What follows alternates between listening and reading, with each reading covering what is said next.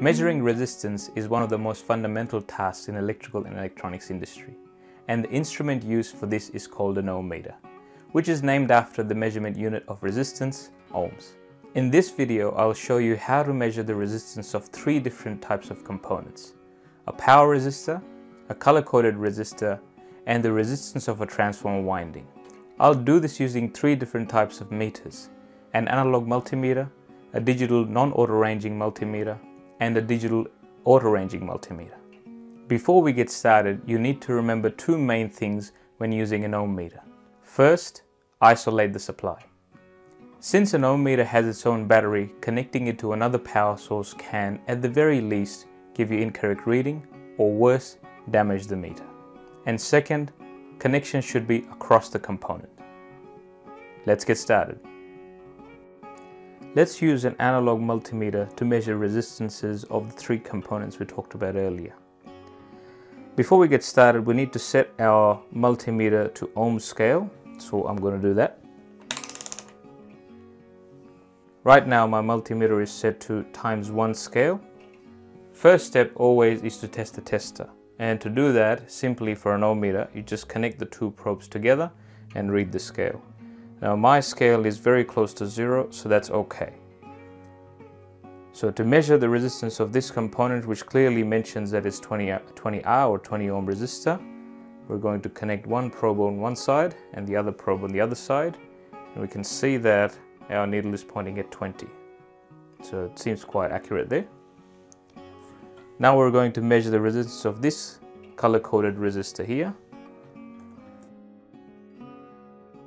And then when we connect the probes to each side of this component, we get a reading that's just around 500. So to be able to measure it more accurately, I'm going to change my setting to ×10 scale. By reconnecting these two probes, I can see that the value is just around 450 ohms. Now let's measure the center tap winding of this transformer by connecting our probes to these two terminals. And we can see how the resistance value is 500 or just around that. So 50 ×10, so that's 500 ohms resistance. Let's measure those three resistances using a non-auto-ranging digital multimeter. Same as before, because it's a multimeter, we need to change the setting to ohm scale, which is on this side. So I'm going to go to 200 ohms.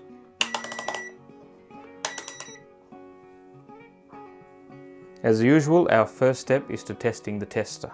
Connecting these two, we should get roughly 0. We're getting 1, so there is a small margin of error here. Okay, let's measure our first resistor, the power resistor. And we're getting approximately 21.5, and there was an error of 1 ohm, so if you deduct that, then you get about 20 ohms of resistance. Now let's measure the resistance of this color-coded resistor, which was clearly around 450. As you can see how it's still showing open line, that's because my manually ranging meter is at 200 ohms, and that resistance there is clearly more than 200. So we'll change our setting to higher than 200. As soon as we do that, we get a reading 0.45 kilo ohms or 450 ohms. Now let's measure the winding of this transformer. So by connecting it to those two terminals, I can see that the resistance of that winding is 0.58 kilo ohms or 580 or 570 ohms. Let's use a digital auto-ranging multimeter this time to measure these resistances. Now since it's a auto-ranging meter, it doesn't have a lot of options. All it has is ohms, and the meter will automatically adjust its range. So let's set it to ohm scale first. As usual, our first step is to test the tester. By connecting these two terminals together, I'm getting approximately 1 ohms. Okay, let's measure our first resistor here.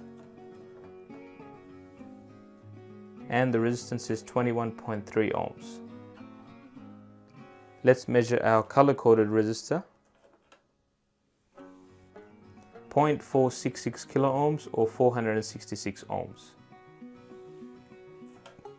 Let's measure our transformer's winding. 0.588 kilo ohms or 588 ohms.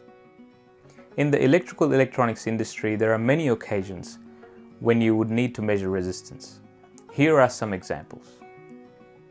Correct circuit connection and polarity tests, resistance of an unknown or a variable resistor, earth resistance test, resistance of transformer or motor windings, contactor or relay coil resistance, and many more. There you have it, how to use an ohm meter, basic safety and its application.